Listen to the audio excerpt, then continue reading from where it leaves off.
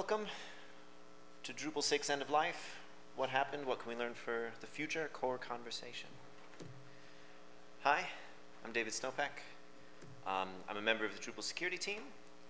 I'm also co-founder of myDropWizard, which is one of the Drupal 6 long-term support vendors, which will be pertinent to later conversation. I'm co-maintainer of 20-ish projects on Drupal.org, and co-organizer of the Drupal 414 meetup in Milwaukee, Wisconsin. If anyone is ever in the area, please come join us at our meetup. We have the best food at any meetup ever. Our co-organizer makes home-cooked food for every meetup. It's not just like pizza delivery or something. I'm legitimately surprised that people don't show up just for the food. Like, Drupal, yes, let me have another serving. And my most important role is I am Tata to my two beautiful daughters. I couldn't decide on a picture, because in this one, Sasha's smiling, and that one, the next one, Ava's smiling, so I had to make an animated GIF. So those are fatherhood problems. So straight off the bat, I just want to say this is a discussion. My goal is to just be a facilitator to that discussion. I'm going to present for a little bit about what happened and some of the concerns. And feel free to shout out questions or comments at any point, especially since we have a super small group. And then at the end, we'll have an open discussion. So what is end of life in the Drupal context, in case anyone is unfamiliar?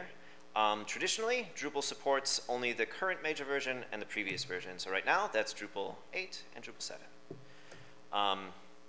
A new major version usually means that a previous becomes unsupported. In other words, it's end of life. So before Drupal 7 came out, 5 and 6 were supported. When Drupal 7 came out, 5 was unsupported. That was 5's end of life. So what does end of life mean? There's no new releases of an end of life Drupal core, not feature releases, not bug fix releases, not security releases.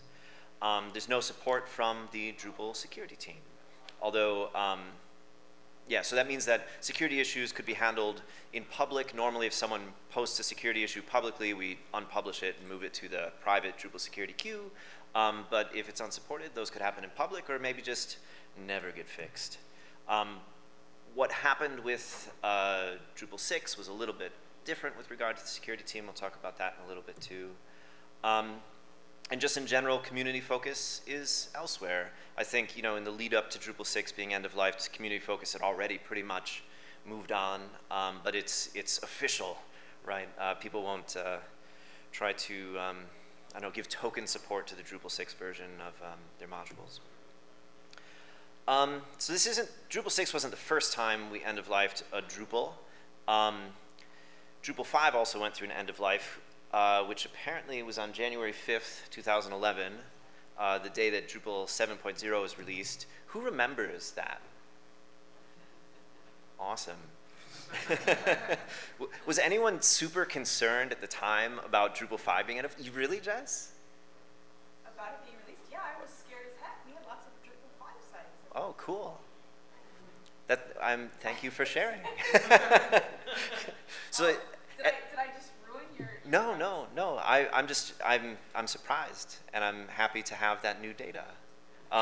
So at the time, like, I wasn't thinking about Drupal 5 at all. Like, I was just thinking about Drupal 7 and how awesome that was going to be. Because at the time, I didn't have any Drupal 5 sites left.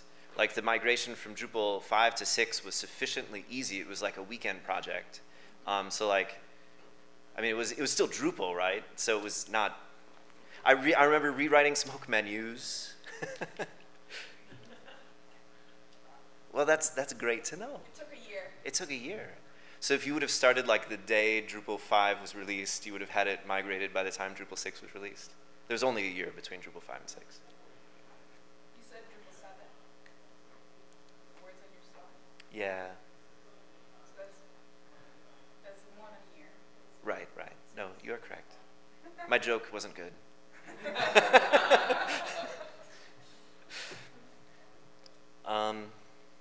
Yeah, so the Drupal 6 end of life was a bigger deal. Drupal 6 was supported longer than any previous Drupal version. Drupal 5 was supported from when it was released January 2007 to January 2011, so 4 years. Drupal 6 was supported from 2008 to 2016. To put that in perspective, like Drupal 7 so far has only been supported 6 years. There was a much harder upgrade path. I had a Drupal 6 site that I tried literally for years to upgrade to Drupal 7, and I never did it. Before I finished it, like, Rackspace lost my VM, and the site is gone. So that solved that problem.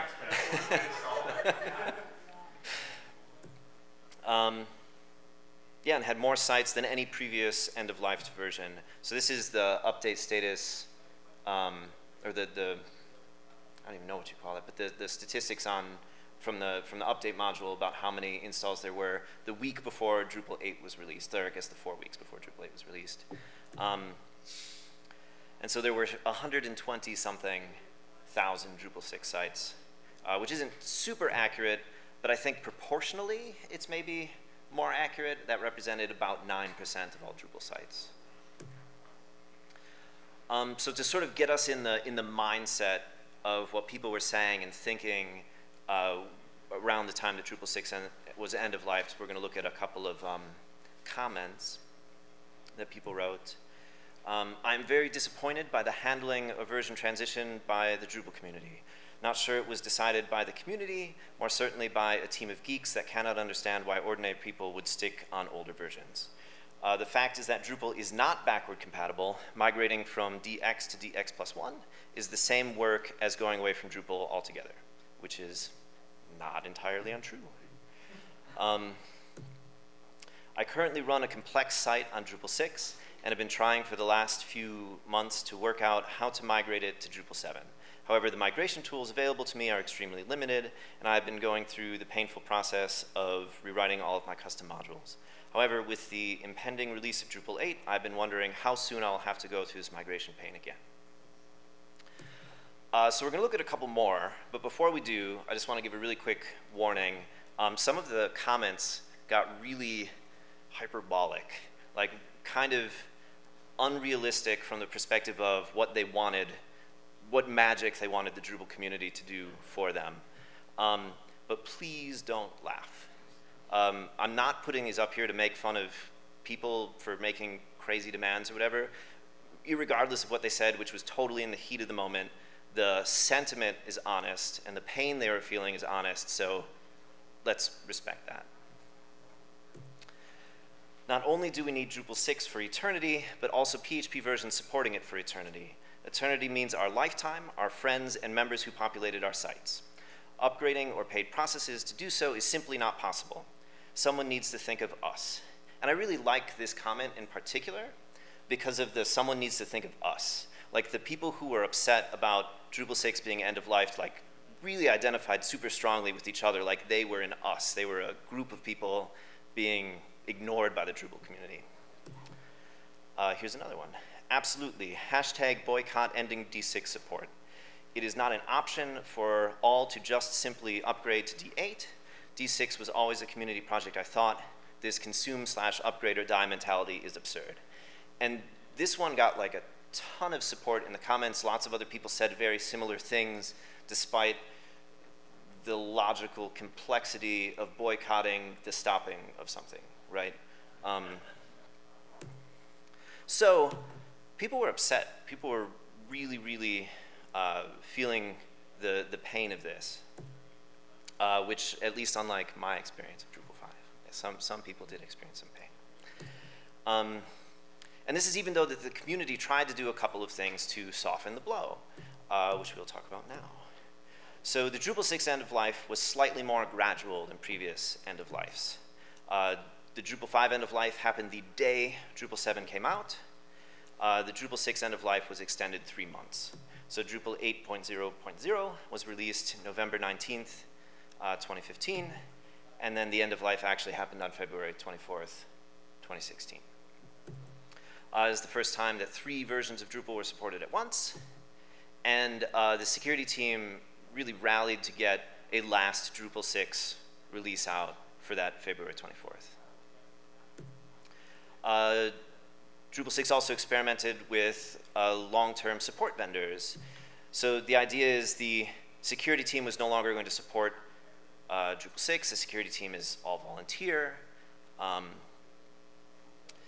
And rather than them spending the time to do that work, maybe commercial vendors could do it for the people who are still interested. So there was a call for applications to be a long-term support vendor in June of 2014, which I think is even before I personally had heard about this, but I looked at the node on Drupal.org, and that is when it was published. And the vendors were ultimately selected in November-ish of 2015. Despite lots of people being really, really upset, a whopping 5 companies applied in that year and a half time, and 3 were accepted. And those 3 were Acquia, Tag 1, and my company, myDropWizard. Sure. What does submission mean? Because I think it was just sending an email to the person. Is that a submission? Yeah, it was sending an email to security@drupal.org. And there was like certain things. Yeah? Can you repeat the question on the mic? Oh, what was the submission process for applying to be a long-term support vendor? I think was, yeah. Any other questions before I move on? So what did the Drupal 6 long-term support vendors do? They do very similar work with similar tools to the Drupal Security Team. I guess with the one exception is that the Drupal Security Team isn't usually the one to actually write the security patches. The security team's mostly doing coordination, and the module maintainers write the security patches. But in this case, the Drupal 6 long-term support vendors are the ones actually creating the patches. Yeah, so Drupal 6 security patches are still worked on security.drupal.org. And the LTS vendors have access to confidential information about D7 and D8 issues. The idea is that the Drupal security team won't even spend the time to look at a security issue and say, does this affect the D6 version? Like, to not even take volunteer time away from that, the LTS vendors will look at any of the incoming issues and make that determination themselves. In exchange for having access to this confidential information, the LTS vendors have agreed to publicly post all of their patches at the same time they give them to their customers. So an LTS vendor can't use that information to just help their customers. They have to contribute back to the community. Vendors collaborate, but only on patches that affect their clients. So like if Tag 1 and myDropWizard both have a customer that uses module X, we'll collaborate on creating the security patch for that particular module. But if none of the vendors support a particular module, maybe no security patch will get created. All the vendors are totally different. I don't really know a lot about what Tag 1 or Acquia's offer is. If there's someone here who knows what that is from one of those companies, I'd love to hear about it. But just as an example of what our paid long-term support offer is, this is what we do. So myDropWizard does Drupal support and maintenance for a fixed monthly fee. That's all we do. We don't build new sites. We just support and maintain existing live sites. Our Drupal 6 long-term support plans are basically exactly the same as our 7 and 8 ones, except we do this security patch work, and they cost 25% more to account for that. Our cheapest LTS plan is $125 a month. I think Tag 1 maybe has a cheaper one, but I'm not super sure. Yeah, Quo. But I wish someone from them had come. What's the cost? $149.99 per site per month. Oh, okay, so it's actually more expensive. So we'll handle security issues for any of the Drupal 6 modules on your site. If you're just following, like the publicly posted patches, we might not cover all of your modules. If you want all of your modules covered, you need to sign up with a plan with us or Tag 1 or Acquia.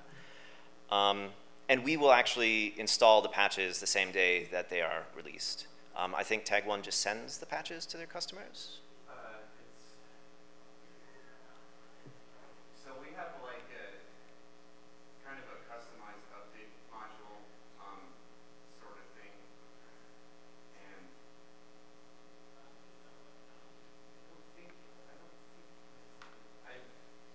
I've installed some. I've used it. What the tag 1 does is it reports up to, it's kind of like a reverse update status, and you look at the status on tag 1's quo site that your site has pushed up. So. And then it just like notifies you if yeah. module has a patch. And I think For some clients, it opens an issue in our internal issue queue automatically. So like we get notified by our own systems. yeah, and you do public patches as well, right? Yeah, so we have a super similar thing to, well, I actually really don't know exactly what the tag one does, but we have the myDropWizard module, which is a replacement for the update module, but ours is free. Anyone can use it, even people who aren't customers of ours. But if they are customers of ours, we can give them a secret code to do a similar thing like tag 1 is doing that will notify us of what our customers' modules are. But at minimum, you know, if you have a site that you can't afford to get a long-term support plan from one of the vendors, you could use our module and at least be notified when a public patch is posted. So how have these LTS vendors worked out? We've released 27 patches for 15 modules. I think that's actually out of date. We may have done a couple more patches since I made this slide. And of course, these are also publicly available to anyone who also uses those modules. We haven't done any core releases yet. There has been no D6 again, because everything has to be again. But I expect that there probably will be a Drupal 6 core release before we're done doing long-term support. We're probably past our peak of Drupal 6 customers. Like there was this wave of people joining, and then people have migrated or retired the site or whatever, and so we've been slowly losing our Drupal 6 long-term support customers. But at our peak, we were responsible for 424 sites, which is enough for us to justify doing it, to put the resources into doing that work for Drupal 6. But it's really like not that many compared to the need, right? We saw in the beginning there was the 125,000 sites, and we're only helping a couple hundred, and maybe like tag 1 and Acquia have like 20,000, I don't know. But it seems like it was just a tiny fraction of the original need. Oh, so we haven't announced this publicly yet, but we will extend our Drupal 6 long-term support until 2019. Like we originally said, we were only going to do it to 2017 because we thought people would join and then upgrade really fast. And then we extended it to 2018, and now we're extending it to 2019 because people really aren't moving on that quickly. So yeah, that's what happened. Now it's discussion time. So I have a couple of questions to sort of frame the discussion, but like really we can talk about whatever. And let me just run through them, and then people can start going up to the mic. So was it worth extending Drupal 6 support by 3 months? Did it help the community enough? Did it not help the community enough? Did it strain the security team too much? And should we do that again? Were the D6 LTS vendors effective in filling the support void that the community wanted filled? Should we do that again? What else can we do to handle the Drupal 7 end of life better? Because who knows when that'll be. There's talk of waiting until Drupal 10 to end of life Drupal 7. That link is to an issue talking about that. Jess doesn't want to. We'll get that officially on the recording. Neither do I. But yeah, whenever it happens, I mean, it's probably going to hurt harder than the Drupal 6 end of life. So what can we do to try and soften that more? And of course, any other questions or concerns that you may have about Drupal 6 or Drupal 7? I have a thought. Can we just move the mic over? There is a, obviously the Drupal 8 release managers care about this problem a little. There is a paradigm shift that I think that we can do with the changes that we've made to the Drupal 8 to Drupal 9 upgrade, and what that means, which is that we can take 2 factors into consideration when we decide when to do Drupal 9. Those 2 factors are, okay, 3. When is there too much deprecated code in core for us to maintain? How many of the 1.1 million Drupal 7 sites are still on Drupal 7? And then question 3 is I forget what question 3 was. But I think that we can decide when we release Drupal 9, and all Drupal 9 is doing is removing backwards compatibility layers from Drupal 8. So that releasing Drupal 9 doesn't solve the problem of when descending to Drupal 7 support, but I don't think that we need to say until Drupal 10, because we don't need to say we're going to wait until Drupal 10 is there. We can control when the Drupal 7 end of life date is. It could be during the Drupal 8 cycle. It could be during the Drupal 9 cycle. I think that the most important thing is, can 1.1 million Drupal 7 sites get off of Drupal 7? And when we're in a position where enough of the sites that are on Drupal 7 have, like when that starts to go down, then maybe we have an indication that, we'll see what happens, right? But it doesn't have to be tied to a major version release date anymore ever again in the future, ever, right? I think that's really... That's my thoughts. Thank you. Can I about that just for 1 second to get another point of view? Sure, if you go to the microphone. Sorry. That's fine. No worries. I want to give another point of view, which isn't, from my point of view, it's not that people get off Drupal 7, right? Because I might have an application that does exactly what a customer wants and doesn't need to upgrade, but we have to provide security for it. So when my customer understands Drupal 7 is end of life, and I can provide security through them, either through long-term support or through my own development team, it shouldn't, I guess it matters to the community when you end of life, but when, as a business owner and to my end customer, the end of life only matters so much as I can provide a secure environment to run that application. So one of the things that I wanted to bring up was, I thought that the long-term support really provided a great value to people like us that needed to, there's no ROI on upgrading a site to do the exact same thing that it's doing now. And it gave us a way to continue providing a service to those customers who needed them. So I'm not saying there's anything bad about the LTS vendors. I mean, I didn't say anything about the LTS vendors. I'm the Drupal 8 release manager, or one of 3 of them. So I'm just speaking to the very first thing on there, which is, who knows when it'll be. There's been talk about waiting Drupal 10. That's the only point to which I was speaking. Right, I wasn't disagreeing with you. I just want to give a second. I have no opinion on other things, because I don't know, because I don't sell. And I think that's a really interesting idea, though, to not tying it to any other release, because it is like kind of abrupt to say like, okay, this release is out, and also it means this other really huge thing. Yeah, why not separate the huge things? But yeah. Yeah, so I have a company that's on Drupal 6, and I'm like, I don't want to upgrade at all because it's like 7 years of custom code. I was one of those people that use it as like a custom application framework, so there's like no migration path to anything else. And I guess for me it was, there is a group of people like me out there, and I guess I was a little surprised, just like, why not rally at least that niche group of individuals to rise up and become the core security team of Drupal 6 and continue to support them, because they're the ones interested. They don't have to take, they don't have to always be focused on Drupal 7 or 8, but if there is a supply of, individuals, because I'm a developer as well, it's like that can do those patchings and all those things like that. So I just never heard of any talk of that at all. Is there anybody interested in doing that security for Drupal 6, and if there were, like, could that be part of the security team? It's an interesting idea. I think just having the LTS plan with the vendors, like, kind of maybe prevented that from sort of fomenting, right? Because there's these vendors who are ready to do this, and then the community is saying they're going to do it, and they're wondering, why are we doing something that other people are getting paid to do? Yeah. I mean, I don't know. It's like a sub-community within a community, which is... Yeah. So I'm going to sit down. The answer to that is, it's a lot cheaper to pay a myDropWizard and Acquia a tag 1. Oh, come on.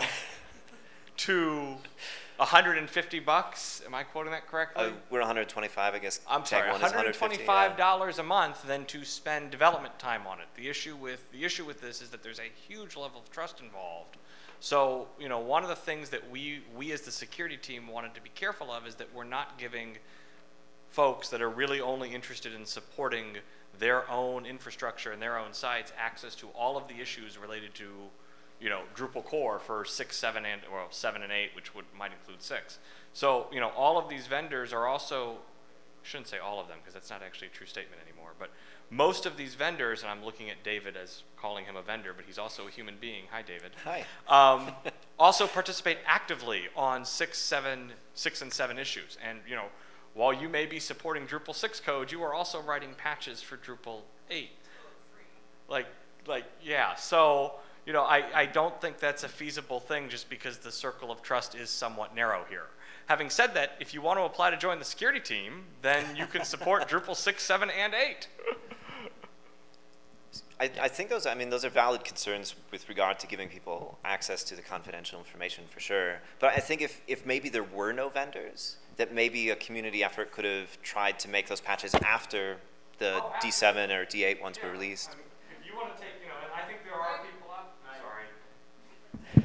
I think there are people out there who are grabbing the patches that are released for D7 and D8 and making backports for Drupal 6 that aren't on a vendor and just need it fixed. Mm-hmm. And that's definitely happening, and they're not posting it.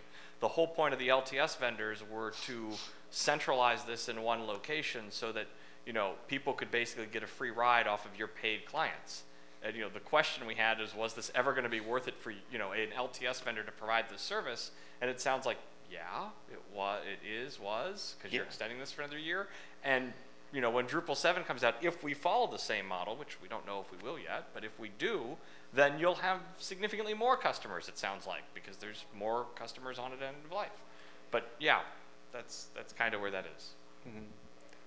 Certainly from a selfish perspective, it would be good to have more LTS customers on Drupal 7. But I guess the question is, is that the best approach for the community, for the health of Drupal as a whole? And I don't have the answer to that, and maybe none of us do, but that's the question I'm posing. There's... Just leave it off the... I don't want this to turn into the David and Michael having a conversation when you've got this line here, but there's the sad fact that Drupal 6 wasn't...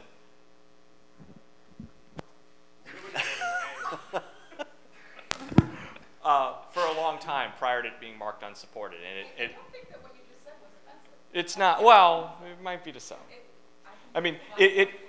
It took us going to the Drupal 8 maintainers and saying, hey, before you guys can release Drupal 8, you are going to stop working on Drupal 8. You're going to come back and fix these known issues in Drupal 6 so we can have one last Drupal 6 release. And which, by the way, that's not going to get sponsored by Acquia again. So, it was really funny because, you could see the internal discussions of these people who had been working on, nice, awesome, modern code, and then having to go back and saying, oh wait, we can't use that library. We can't use that function because it didn't exist in the PHP version that Drupal 6 supported. So, I think one of the problems we have here, and I'm going to shut up as soon as I say this point, is helping developers not build so much technical debt in their sites so that it's not impossible to upgrade, which Drupal 8 has done an awesome job of doing. Okay, I'm done talking now. Go sit down and bury my head. Thank you, Michael. Thank you for your comment. Not thank you for burying your head. Thank you for shutting up. No, thank you for your comment. Hi. Hi. Wow. I hate microphones. Maybe that's why I should be. Okay. I'm Mike. I apologize if I also hijacked the conversation to some degree. It's sort of a somewhat different direction, but there are some things that I'm really interested in that are related. The sort of supported vendors that are commercial that work with the security team is a very interesting idea to me from a, can we use the same model to backport security fixes? Like, let's say somebody builds a site now on 7.54. That's probably still happening. They hire an agency to do that. They're not going to update the site ever again unless they keep paying the agency, right? So your choices are get an upgrade that might, or an update that also has other stuff that you don't want because your site's done and it does what you want, and it might break, but you're secure, or you're not secure, right? Because you don't know how to build a site, you're not a developer, you are a restaurant or whatever. It seems to me like, and maybe this has already been talked about and it's been decided that it's a bad idea, but it seems to me like this model of vendors that have access to the security information would be even more applicable for backporting within a major release. Has that been? So what you're proposing is people who will backport like security fixes on the Drupal 7 branch so that they don't have to upgrade to a later Drupal 7? That Yeah, might so break like them? then 7.55 comes out and a vendor figures out what, well, hopefully has access to the security information so it doesn't have to figure anything out. They just backport it and make sure that it works, right? And Usually a pretty easy automated almost process to do probably, but. And you're talking about backporting to a different I think this applies D7? even more in the D8 world when like each D8 point release, like they're theoretically backwards compatible, but they're also, as soon as one's released, the previous one is insecure. Yep. And I've found that everyone has had broken something. Small usually, which is great. It's much better than like going from 7 to 8 for sure, but it's still, you know, it happens, and maybe having somebody backport to like 8.2 might be useful. Okay, so the Drupal 8 Is that a similar? Yeah, that's proposal? exactly, I mean, I used 7 as an example, but very much so, you're right. I think it applies in 8 and will apply more in 8 as there's more sites in 8. But. So just to make sure that I understand, it's about making like patch releases for older versions so you don't have to go to newer like feature releases. Yes. Okay, interesting. Because of this idea that I think most people, once the site is built, adding more stuff to the site does not add value to their business or their mission with their site, right? It's like, it's done. So yeah, I was wondering if that's something that anyone has. We do that in the Magento world. But that's our team that gets paid to do it. Wait, can you say that in the mic? Please. I was just saying, for whatever it's worth, we do that in the Magento world. When we release a security patch for one, we go down the others that are still actively maintained. So. But within open source or? I may have misunderstood what he was saying, but we release the patch files for it as well. So I think if there's a business case there, then we plant this idea in some heads, then it will happen if it makes money for people. But it will, I don't think the open source community has the resources. That's why we decided to, that's one of the reasons we decided to drop support for older, minor versions, because we don't have the resources to like backport everything and ensure that it actually works and it's actually secure and is not breaking anything else there, and et cetera, et cetera. So we don't have the resources to do that, especially as more and more minor versions get passed behind us. But if there's a business case for that and we want to set up an LTS-like system, or if there's some company that wants to make money out of this service, then sure, why not? It's open source, anybody can do it. Well, because there's... It doesn't require access to the confidential information. I mean, it's basically a rebase which you could automate. I mean, you pretty much can. So yeah, you pretty much could do that now, and my only point is, could you get it one step better so that like the vendor has the release for the older version at the same exact moment that it drops for the leading edge, right? And I think more or less. You could maybe even do that now if someone from your team if the person from your team who would be doing this work joined the security team, so long as they don't release it before the security team releases the official version. Or mark it based on the fact that they had early access. Yeah, that's actually a really gray area of the policy, as you are using that private information for company gain. But it's public as soon as the official release gets published. And so long as you publish it a second later, right, it should be. Which, just as an aside, like, join the security team, please, pretty please. The security team is a group of volunteers that is remarkably small for the scope of its task, right? It's like 40-something people, 39, and at any given time, maybe 50% of those are active. And the security team is responsible for coordinating Drupal core security releases for all of the supported contrib modules, which is in the thousands or tens of thousands. I don't know how many now that we're very clearly delineating. So yeah, if anyone has the skills or the interest and the Git vetted role. Talk to me after the meeting. Yes, talk to Michael. Okay. I'll finish up quick because the line's getting longer. Yeah, the other reason that I brought it up is so I'm also working pretty extensively on trying to make core updates in browser a thing that you can do, because that's also a feature that you would need just from a purely getting the technology out of the way standpoint if you are like a restaurant that just needs to keep their stupid site up to date, right?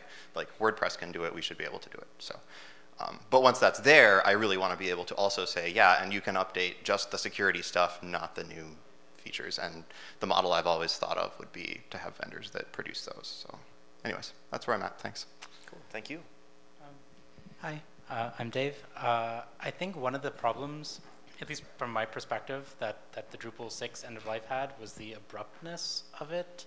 That it went from like the day before Drupal 8 was released, Drupal 6 was sort of like still on the D.O site, and you were still sort of tacitly encouraged to go build a website in Drupal 6.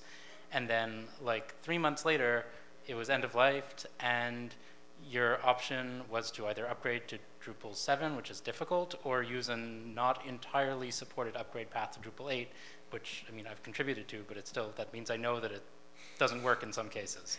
There were major features that don't work in a lot of cases.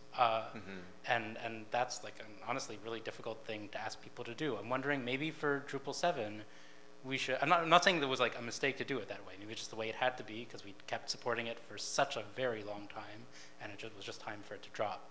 But for Drupal 7, maybe we could do it in a more staged way, where one day we stop saying on Drupal.org, build your site in Drupal 7, way before we end security support for it. We just say, like, we don't think you should do this anymore.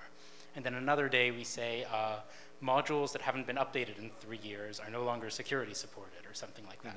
And then another day we drop core security support, and then maybe like several years after that we drop upgrade support even, because there's no way that Drupal 12 is going to have an upgrade path from like 6, 7, 8, 9, 10, 11, right? And so having some kind of staging process, but more importantly a plan so people know ahead of time when Drupal 10 is released, then stop building sites in Drupal 7 or something like that. I mean, it might... Debatably, we could even do that now. We could tell people don't build new sites in Drupal 7. Thanks, Russ. So sorry, this was part of what I was trying to get at with my comment before, and I probably said things that were too like in-world for people who pay attention to release schedules, but the difference is schedules. Like, we have schedules now. Drupal 8 was released, quote, when it's ready.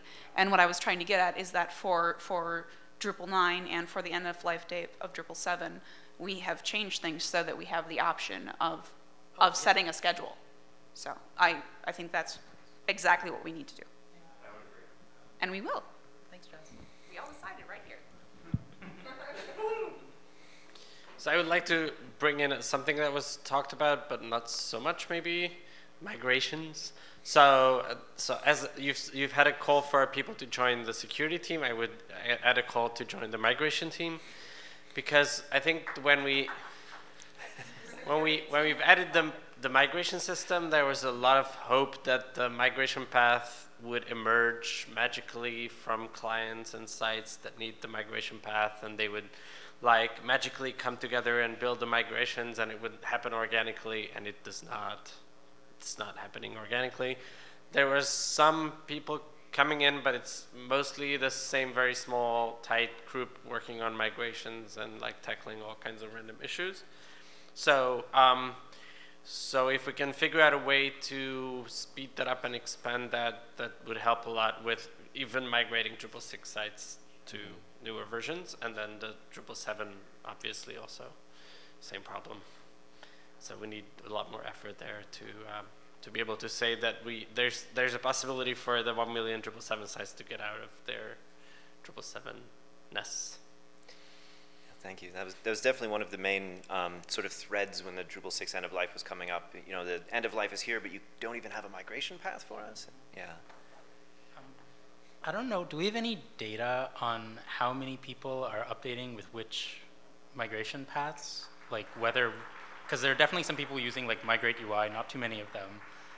As far as I know, as far as I've seen, there are people who are migrating by building custom migrations, and there's people who are just building new sites and kicking the old one like off somewhere. Do we have any idea what people are actually doing?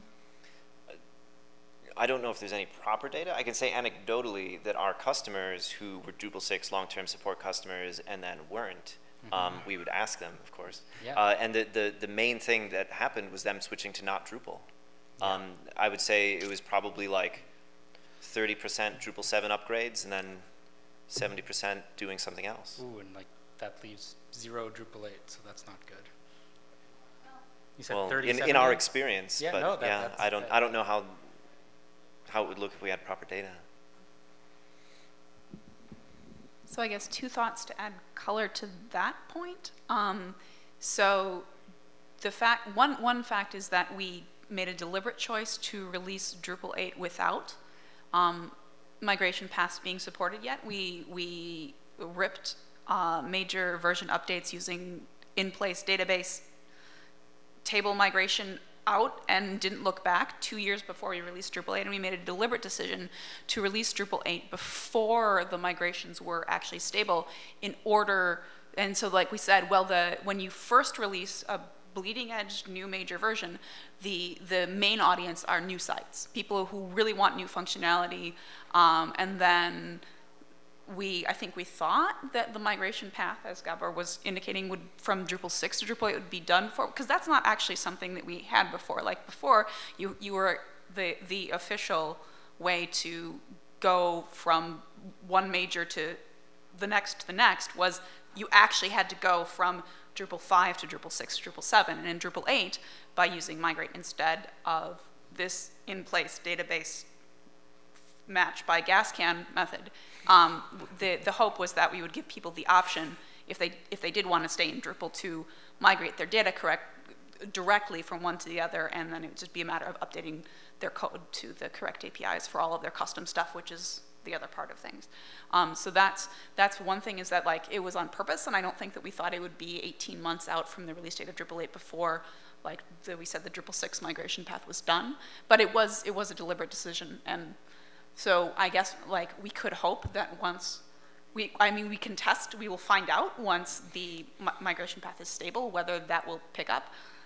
The other thing though is if you look at the usage data for Drupal 8 and Drupal 6, there is kind of a, like the Drupal 6 line goes down and the Drupal 8 line goes up, but we don't actually know if those are all brand new Drupal 8 sites. I guess like poll, if you actually build sites for clients, which I don't do, like if you have Drupal 8 sites, are they new sites? Are there any customers that you have that are returning customers that are trying to go from Drupal 6? A lot of them are probably just leaving because it's too much, but I don't know. Yes?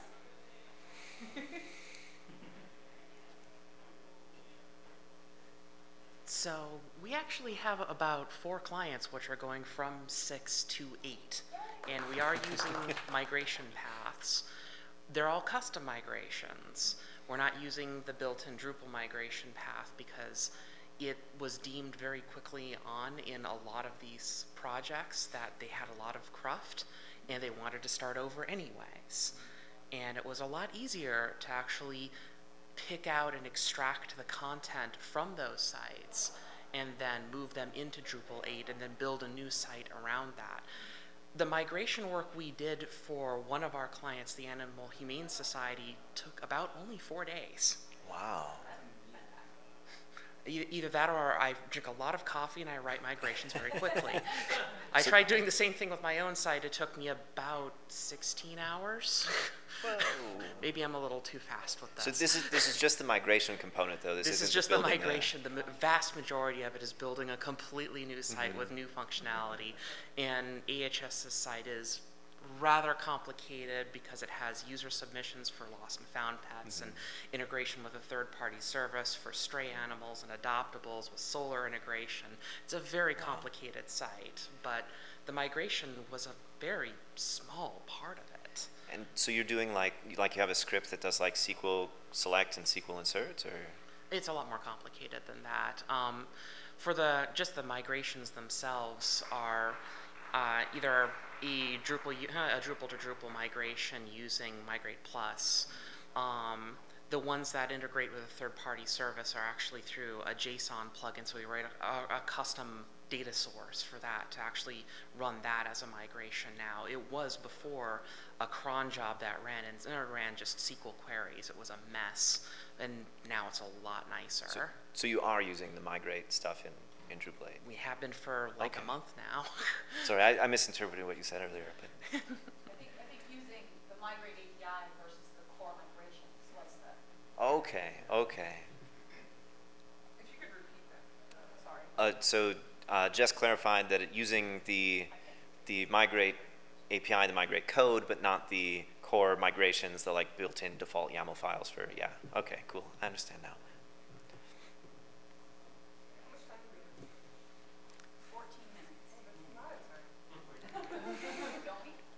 On your migration, just to clarify, was this just same content model you're migrating to, very little alterations? Just, I've spent 3 months on a migration full time, so it's.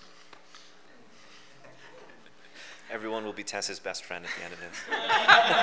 I really hope that doesn't happen. I'm a terrible person.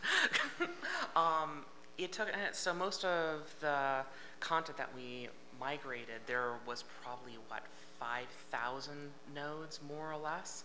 But the vast majority of this particular site's content is relatively ephemeral because reports on pets and adoption reports only last for so long on the site, but we still needed to maintain a migration path. It didn't seem that hard to me. Maybe I'm weird.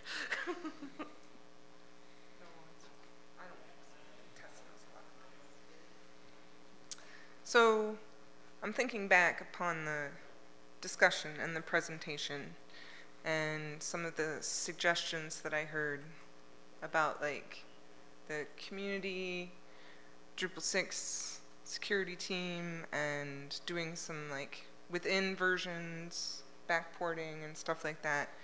And you may have gotten this, but I want to repeat it because I think it's important, is one of the things that blocks that is not that there aren't enough volunteers just to kind of take that over, but in order for those volunteers to do that properly, they would need to have access to all of the security issues coming in for all of the versions, which essentially means joining the security team. So I guess I wanted to clarify and repeat that and say that you don't have to just talk to Michael to join the security team. But there's lengthy process.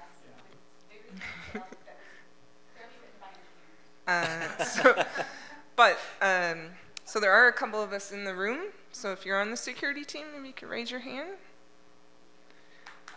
So if you want, so like if you have questions about, you know, that the security team or how that works in the process and stuff, there's actually like a ton of people you can ask about. And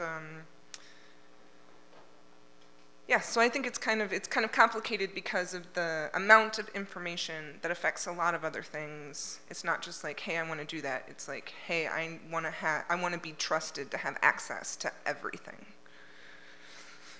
Thank you. Can I just ask a follow-up to that? I just wanted to check if it was okay first. I don't want to block people. Do you think it's possible to have a kind of like second tier security? Not that I'm necessarily advocating for this, but like maybe you could have people who like post release of the official patch. Like I know it's not the best to do it that way, but it might be better than dropping support altogether for them. Could have a second tier team that once the official patches have been released and we expect. That's everyone in the world, right? Yeah, that's the world.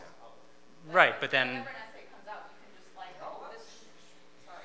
But you could have you could let people volunteer to be part of the team that does that instead of just saying, no, that team can't exist.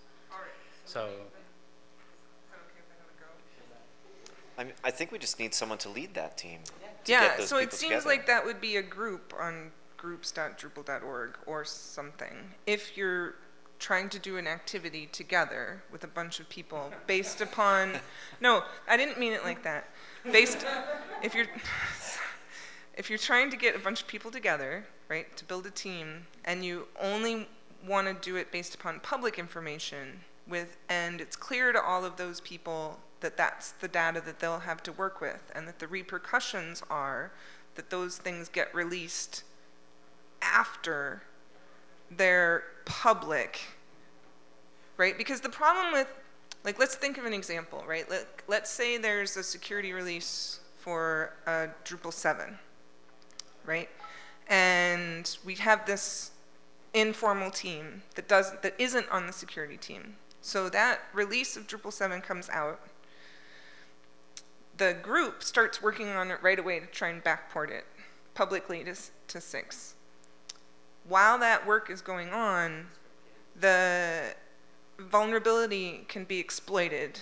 And so the people who are trying to do that work and want to benefit from it really just need to understand the implications. It doesn't mean that it's not worth doing that. It means that it's really difficult to explain to customers or people that you work with the implications of that. And a small clarification to Kathy's clarification is that when we do security advisories, we don't release proof of concepts for how to exploit something. Like you can look in the Git log and see what the diff is. In some cases, we might not release very much information at all if we're concerned about something being exploited very quickly. So the private security issue for full members of the security team will include all of the information that's available so that we can make sure that we're providing as complete and secure a fix as possible, and that all of the information going out is as accurate as we can make possible, which requires a lot of trust because it's information that in the wild can result in sites that haven't had a chance to be updated, being owned. So that's one of the other things there. But if you don't need to, if you're less concerned about testing, there's like an intermediate level that's possible. It's just like, okay, I see what this fix is. I'm going to try to be responsible and not discuss in public how to exploit what I think the vulnerability is based on this fix in the SA text. But I see the change that's being made to this version, and I know that in this previous version, the API was like this. And so based on that, this might be a patch for it, right? Like, it could, I mean, I don't know. I think that you're now creating this, we've just decided, like, because you proposed this idea, it's now like it's your initiative. Like, no, I was joking because I was addressing it to him as I was saying that, right? I think that it is something that, if it is something that's beneficial, then it can be done with public information, we can. I'm going to stop talking because I just cut in line in front of you. Sorry. I guess I just have 2 points, which I know, I just don't know what they are. Hold on. Right, so the first one was, it was brought up that, it is a substantial process to get on the security team and ask for all that information. This makes a lot of sense. I'm just wondering how that worked for the LTS vendors. Like, was it like, well, they pretty much already are on the security team anyway, so it's fine? Or was it, like how did that work? Yeah, so it actually just kind of worked out that the 3 that were going to get accepted already had employees on the security team, which was good. Otherwise, I don't know what we would have done, honestly. So for the record, I'm going to go into a little bit more detail there just because this is being recorded. So the LTS vendors were evaluated by security team members that were not applying to be LTS vendors and did not compete with anybody offering to be an LTS vendor. So a company that was I'm going to name names. If Acquia was going to apply to be an LTS vendor, then Pantheon couldn't say, I don't think they should be one. So it was a very small subset of the security team that went through and read all the LTS vendors. They had to have strong experience working in core. So they had to have a demonstrated track record of fixing core releases. And that was, give us a list of issues you've worked on in core. There's a node on Drupal.org that has this whole process. They had to describe how they were going to handle this. They had to agree to a bunch of policies.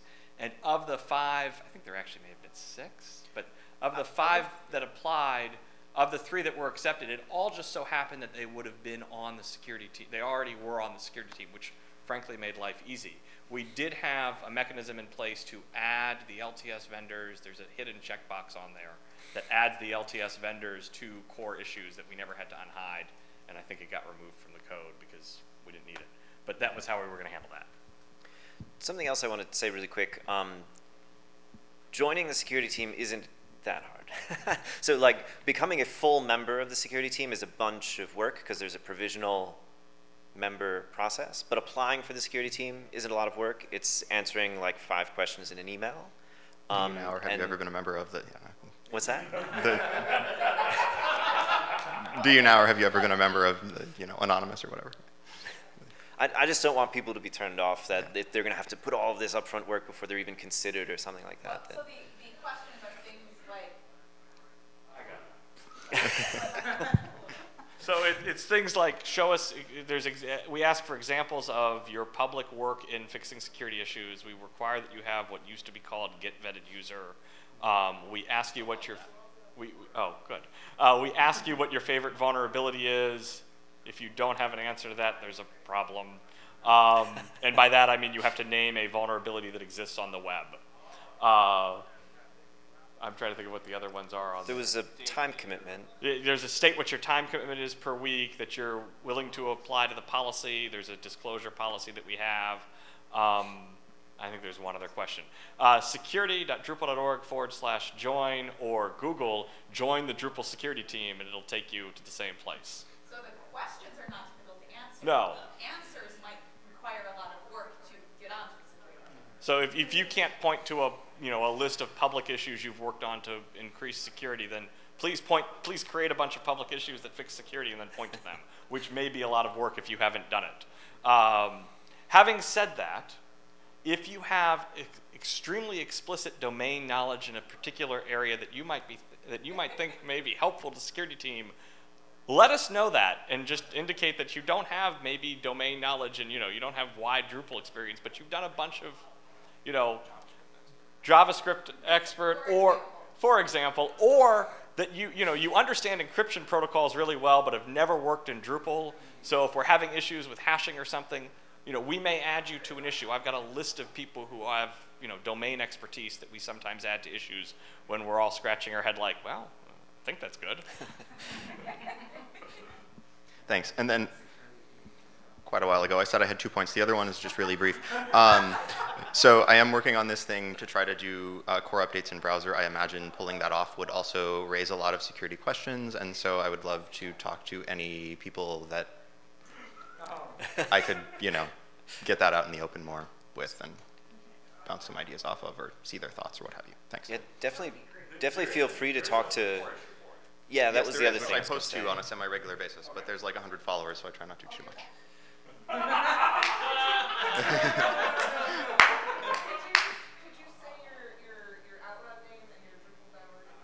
Mike Bainton on Drupal.org. It's MBAYNTON. Thank you.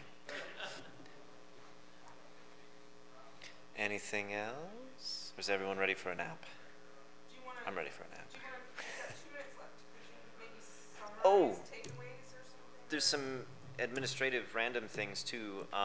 Sprints, which is a great time to talk with the security team about any interesting security Drupal related ideas that you may have. So please come to sprints.